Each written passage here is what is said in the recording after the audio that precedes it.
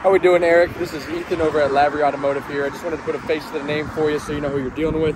And I just wanted to give you a walk around video of this Jeep as well. Now bear with me, we are by the road here, so if it's a little loud, I do apologize, but man, is this thing clean looking. Looks like it's straight out of Jurassic Park here. Great condition here. There was a little bit of rust right here and here, but outside of that, there is no rust whatsoever. If I'm walking around this vehicle, I'll show you some of the other stuff and some of the cool features it has too. I love the hood locks here. I think that's really cool looking. You also have that on top of the hood as well. Inside this vehicle, you have this cool little step up you have to go over top. You got the crank windows. You got the door pull right here. As you can see, 80,291. You got your automatic transmission, your 4-wheel and 2-wheel drive. Here is your center console, pretty spacious in there. The back seat is actually really spacious, surprisingly.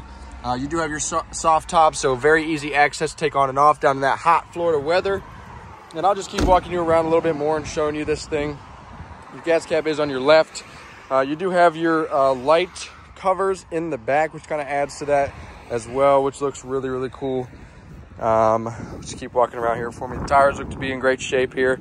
Very nice new tires. If you can tell, my fingernail fits entirely in there. And that is the case on all of these tires as well. Just to show you that the passenger door does open up as well.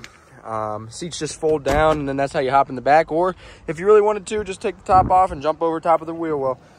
So this is that vehicle here. Obviously could use a little bit of touch up here from sunspots, weather, and wear and tear.